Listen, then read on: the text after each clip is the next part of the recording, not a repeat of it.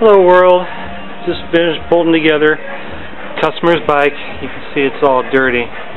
Even with clean hands, white shows off any kind of grease that you have. This is a Sonic Blue Honda, and this is a Championship White Honda. The front cover is just flat black because it's just there to cover it up in case it rains. Got a couple bags of cat litter, that way when we run it, it doesn't vibrate all over the place. This has a 66mm crank and a 63mm bore. Running just a extra pipe we had floating around. We're still waiting to put one in for the customer's design. Okay, you can see the battery there. That's actually a second battery in the series.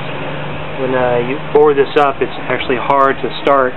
It'll kill a battery real fast since they don't have high cranking amps. So let's try it out.